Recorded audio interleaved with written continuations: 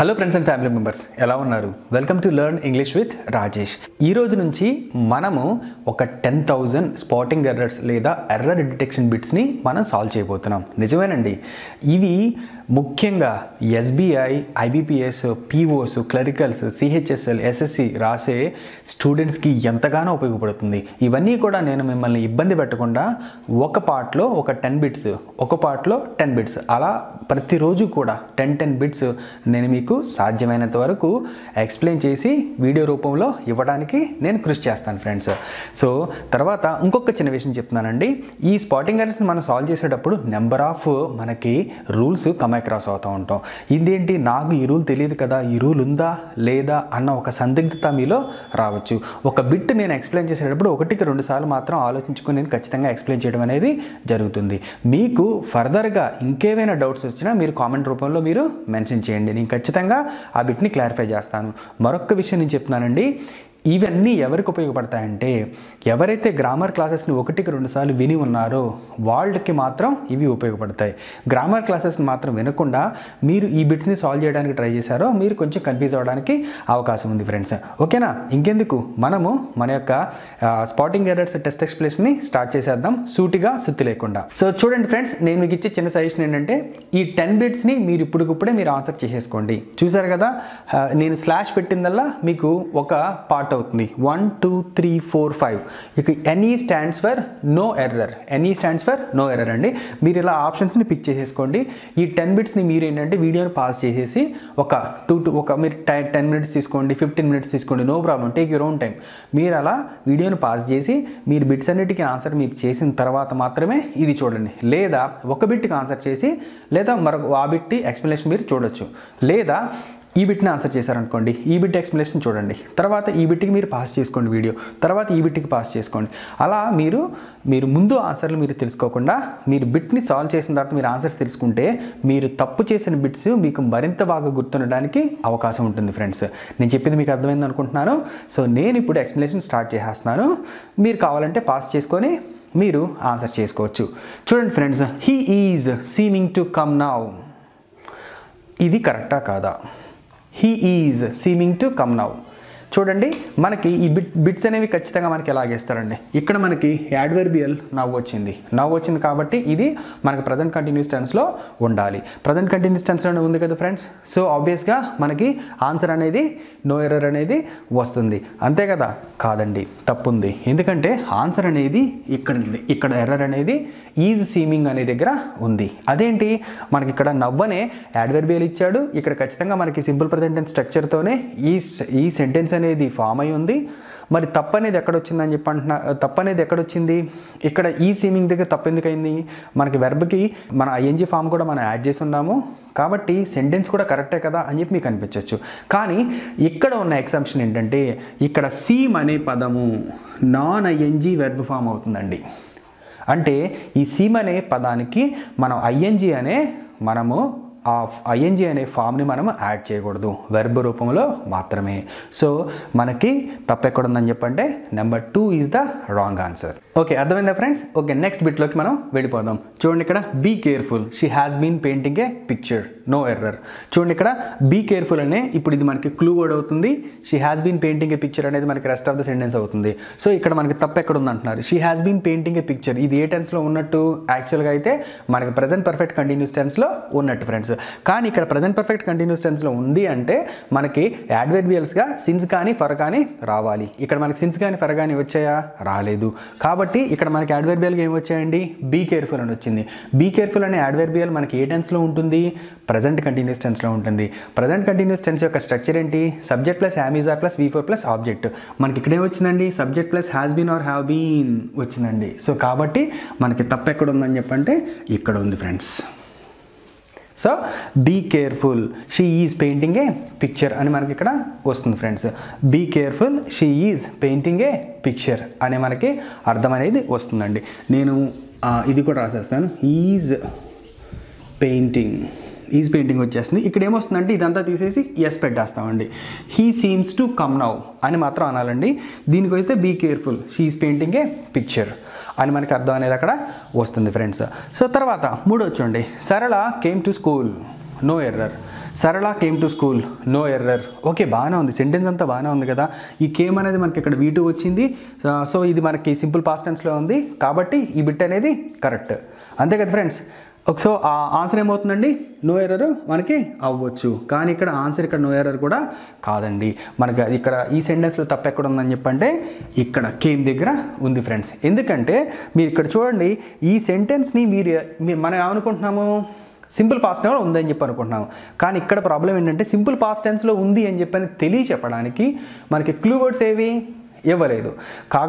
కాబట్టి clue words ఇవ్వని sentences అంటే టైంని డీనోట్ చేయని సెంటెన్సెస్ అన్నీ కూడా మనము రీసెంట్ పాస్ట్ యాక్షన్స్ కింద మనము కన్సిడర్ చేయాలి. కాబట్టి ఈ సెంటెన్స్ని మనము ఏ టెన్స్ ద్వారా చెప్పాలంటే ప్రజెంట్ పర్ఫెక్ట్ టెన్స్ ద్వారా చెప్పాలి. ఇప్పుడు ఆన్సర్ ఏమవుతుందంటే she has come to school అవుతుందండి. She has come to school అవుతుంది ఫ్రెండ్స్. ఇది మీరు గుర్తుంచుకోవాలి, చాలా చాలా important friends. When time is not given in a sentence then we have to express those sentences in a present perfect tense only if the action is completed. ఒకవేళ complete అయిపోయిన actions యొక్క టైంని మీకు చెప్పనట్లయితే ఆ వాటన్నిటిని కూడా మీరు ఏ టెన్స్ ద్వారా చెప్పాలంటే ప్రజెంట్ పర్ఫెక్ట్ టెన్స్ ద్వారా మాత్రం చెప్పాలి ఫ్రెండ్స్. చాలా చాలా ఇంపార్టెంట్ బిట్, గుర్తుంచుకోండి. So next one, I use to play cricket daily. So ఇక్కడ మీరు చూడండి, మనకి తప్పు అనేది ఎక్కడుంది, ఇక్కడ డైలీ వచ్చింది కాబట్టి మనకి ఇది ఖచ్చితంగా ఏ టెన్స్ అవుతుంది. ఏ టెన్స్ అవుతుందంటే సింపుల్ ప్రెజెంట్ టెన్స్ అనేది మనకి ఇక్కడ అవుతుంది. సింపుల్ ప్రెజెంట్ టెన్స్లో మనకి ఏంటంటే స్ట్రక్చర్ ఏంటి, subject plus V1 are V5 plus object అనేది ఉండాలి. ఇక్కడ సబ్జెక్ట్ ఆర్ V1 అనేది ఉంది. ఇక్కడ యూస్ టు అనేది మనకి ఇక్కడ ఎక్సెస్గా ఉంది ఫ్రెండ్స్. అంటే మనం ఇక్కడ యూస్ టుని మనం ఇక్కడ రిమూవ్ చేసేయచ్చు. చూడండి, ఇక్కడ I play cricket daily correct సెంటెన్సే. లేకపోతే మనం ఈ సెంటెన్స్ని మరో విధంగా కరెక్ట్గా రాయాలంటే ఇక్కడ మీరు D అనేది పెడితే సరిపోతుందండి. I use to play cricket daily అంటే నేను ఒకప్పుడు క్రికెట్ ఆడేవాడిని.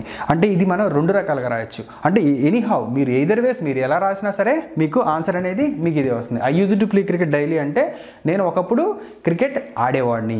తర్వాత ఇది తీసేసాం అనుకోండి, ఏమవుతుందండి, ఐ ప్లే క్రికెట్ డైలీ నేను ప్రతిరోజు క్రికెట్ ఆడతాను. అంటే మీకు ఇక్కడ ఆన్సర్ ఏంటి, నెంబర్ 2 ఈజ్ ద ఆన్సర్. మీరు అది గుర్తుంచుకోవాలి. అంటే తప్పు అనేది ఇక్కడ ఉంది ఫ్రెండ్స్, అది మీరు గుర్తుంచుకోవాలి.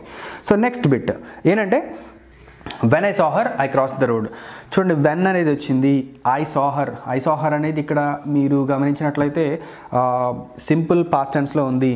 ఐ క్రాస్డ్ ద రోడ్ అది కూడా ఉంది. ఇక్కడ అంతా ఓకే, బాగానే ఉంది. నేను ఆవిడని చూసినప్పుడు నేను రోడ్డు క్రాస్ చేశాను అని ఉంది. కానీ ఇక్కడ మీరు గమనించినట్లయితే ఒకటి ఇది మనకి కంప్లీటెడ్ యాక్షన్, ఇది గోయింగ్ ఆన్ యాక్షన్. అంటే మనకి ఏ టెన్స్ అవుతుంది ఫ్రెండ్స్, ఇది పాస్ట్ కంటిన్యూస్ టెన్స్ అవుతుంది.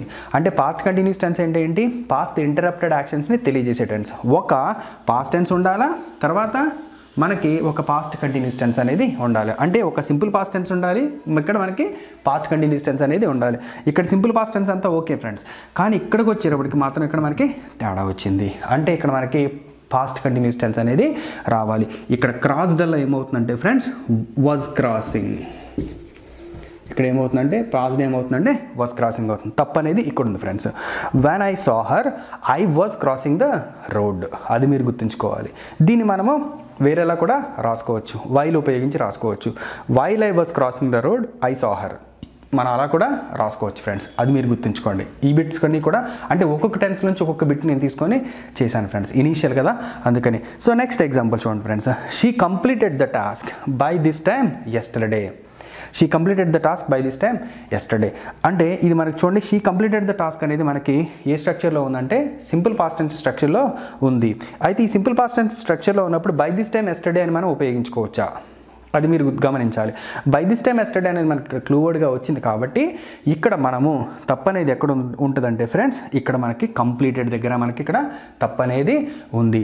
బై దిస్ టైమ్ అనే పదం ఎప్పుడైతే వచ్చిందో, బై దిస్ టైమ్ ఎస్టర్డే వచ్చిందో మనకి ఆ టెన్స్ ఆ సెంటెన్స్ ఏ టెన్స్లో ఉన్నట్టంటే మనకి పాస్ట్ పర్ఫెక్ట్ టెన్స్లో ఉన్నట్టండి. అంటే she had plus V3, she had completed the task by this time yesterday. తప్పు అనేది ఇక్కడ ఉంది ఫ్రెండ్స్, అది మీరు గుర్తుంచుకోవాలి. తర్వాత ఎగ్జాంపుల్ చూడండి, they shall come to you tomorrow.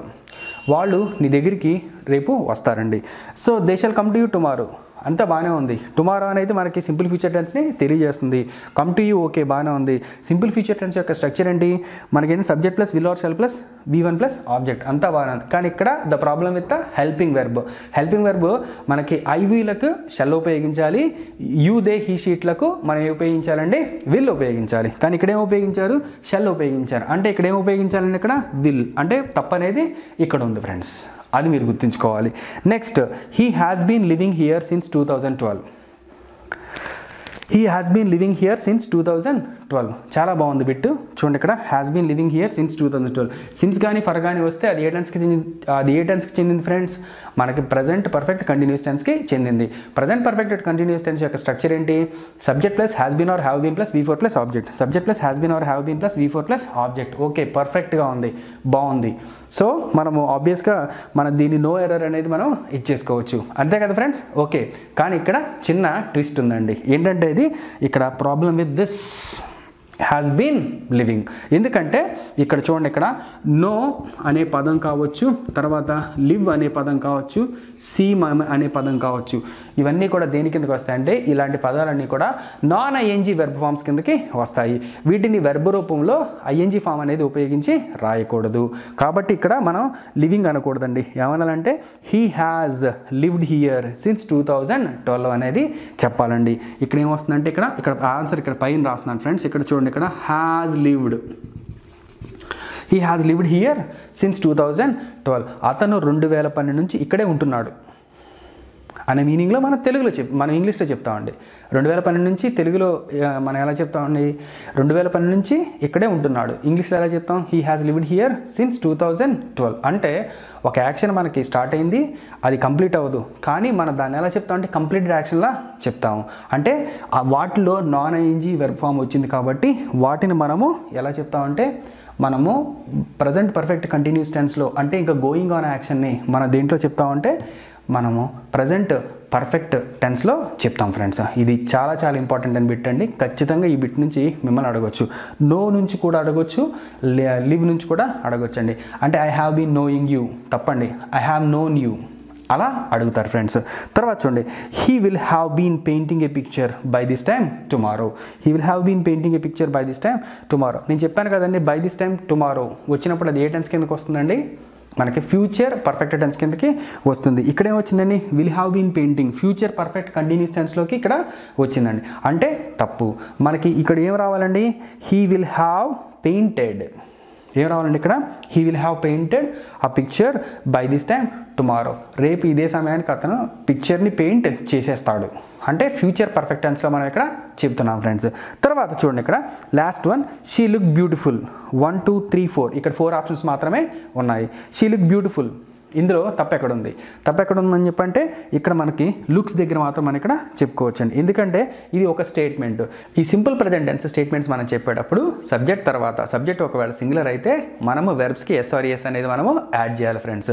So ఇక్కడ ఆన్సర్ ఏమవుతుందండి, she looks beautiful, she looks beautiful. So ఆ రకంగా మనము ఈ 10 బిట్లను మనము సాల్వ్ చేసుకున్నాం. మీకు ఎన్ని మార్క్స్ వచ్చాయో, మీకు నా ఎక్స్ప్లెనేషన్ అనేది కూడా ఎలా ఉందో ఒకసారి మీరు కామెంట్ బాక్స్లో మెన్షన్ చేయండి. ఈ వీడియో కనుక మీకు నచ్చినట్లయితే లైక్ చేయండి, కామెంట్ చేయండి, సబ్స్క్రైబ్ చేయండి. And thank you for watching this video. This is doctor V Rajesh signing off. Bye.